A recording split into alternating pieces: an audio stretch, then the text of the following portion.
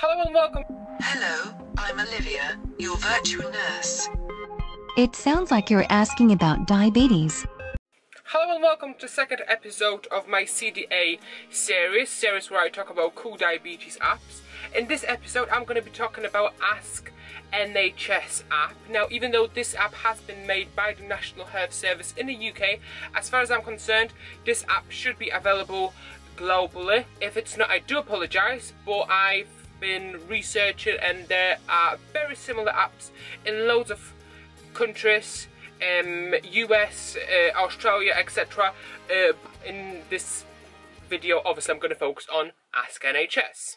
So the Ask NHS app was created by the National Health Service for two main reasons. First of all, to show you what the future of healthcare is likely to look like. Fully digital with digital nurses, artificial intelligence, things like that. And second of all, to sort of maybe release a bit of pressure on the nurses, or physical nurses like humans, on the NHS, although at this moment in time I don't personally believe this app is doing either one of those things. So you can do things like symptoms. So the main feature of this app is the symptom checker. So the idea is that you talk to your digital nurse, you say to her, this is happening, this is, I'm having those symptoms, would you be able to help me? And then she gives you advice on, what you should do, whether you should speak to your medical team or if you need to call 911. Now, she always says that if you believe this is a medical emergency, don't speak to me, call 999 immediately. So that's something you should know. And the idea is brilliant and I loved it. Now, I've downloaded this app about 3 months ago when I was doing the prep for this series.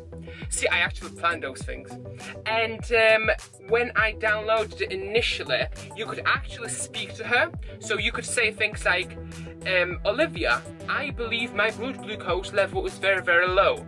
And then she would recognize what you've just said, like Siri, and then she would talk back to you. They've recently updated their app, I don't know why, and now you need to type. So when she says to you, hello, I'm Olivia, like... Hello and welcome to the symptom checker. My name is Olivia. Hi, Olivia. So when I downloaded it, you could actually say, hello, Olivia, I believe my blood glucose is low. Once you tell me your main symptom, okay, I'm not going to tell you my symptoms. But now you need to type, which is a bit upsetting. In terms of the main functionality of the symptom checker, I have tried to give her some of my diabetes symptoms to see if she can identify that, oh, you might be type 1 diabetic, before you are diagnosed, and she had no idea what I was talking about. Actual useful things that this app is able to do is book your appointments. So you can actually type in your postcode, where you live, and Olivia is capable of booking you an appointment. Hello, I'm Olivia, your virtual nurse. Oh, thank you, Olivia. So you can book things like your GP appointments, and you can book things like your dentist appointments, which I think is nice. If you move into a new area, you could use Olivia to help you out. Although you could just call and speak to normal humans, but I guess whatever's best for you. The app is cool. It has the coolness of it. It's not useful at the moment, but I think it has an incredible potential, and I strongly believe that in about 15 years, Olivia will be just as intelligent as one of the diabetes specialist nurses that I speak to, on a daily basis. So, and that's pretty much it. I'm very looking forward to the updates, because the app needs some serious, adjustments and, to make it really 21st century app. So that's from me. Now, this is the first episode where I'm actually introducing you to a new item of the series, and I've decided to bring some friends of mine, and so I'm inviting loads of different incredible people to join me in reviewing those cool diabetes apps, and today is the first episode. So let the mystery app reviewer introduce themselves. Hi, my name is Catherine. I'm Type 1 Cat here on YouTube, Type 1 Cat on Instagram and Type 1 Catherine on Twitter. I also have a shop which has t-shirts like I support diabetic research, the insulin hat which from far away just looks like a pretty hat but close up has things like insulin pumps, test strips and glucose monitors. And the pyjama top which is night night sleep tight, hope you BG don't spike, and other great things that I just don't have samples of yet. First off, let's give you a quick lowdown on the app. So we've got this person and she's called Olivia. She just kind of stares and blinks at you and she moves the mouth as she talks. The symptom checker, I find it's an interesting gimmick. I used it to try and see if she could work out that I was diabetic or that I was going low or what a headache might mean, and I found it very difficult for her to grasp what I was trying to convey to her.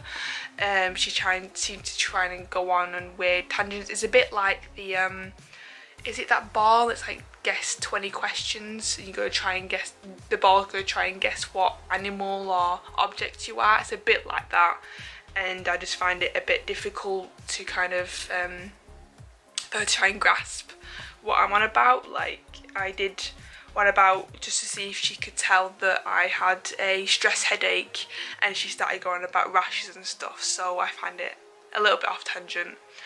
Service finder, it asked for my postcode, I put that in and it didn't do anything, it just kind of came up with a blank screen, so I was a bit concerned. So basically you can grasp, I don't really like the app. I find it a much more of a gimmick than actually something that I would find useful for myself.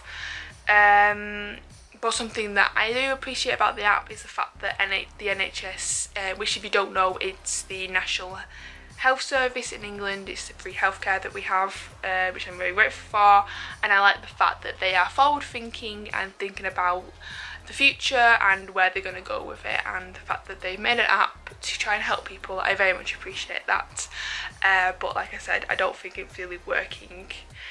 So yeah, they're my two, what I like and what I don't like about the Ask NHS app. Oh, and it's also free, which is nice. Thank you so much, Kat, for taking part in the video. I'm going to put all of her links down below. You should definitely check her out. And she has an incredible YouTube channel, so check it out.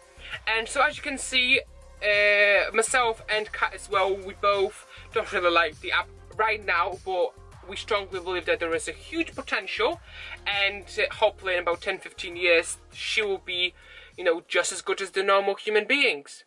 I'm not going to answer the moral question of would you like to have a computer taking medical decisions on your behalf, because my iPhone's already making my insulin decisions on my behalf, so I think you sort of know where my moral point of view is. If you don't, I'm all for it.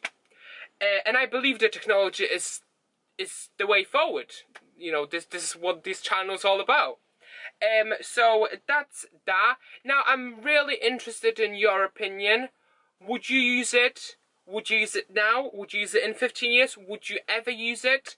And what is your opinion of the healthcare going into the digital world? And would you trust Olivia? Let me know in the comments. So, thanks guys. See ya.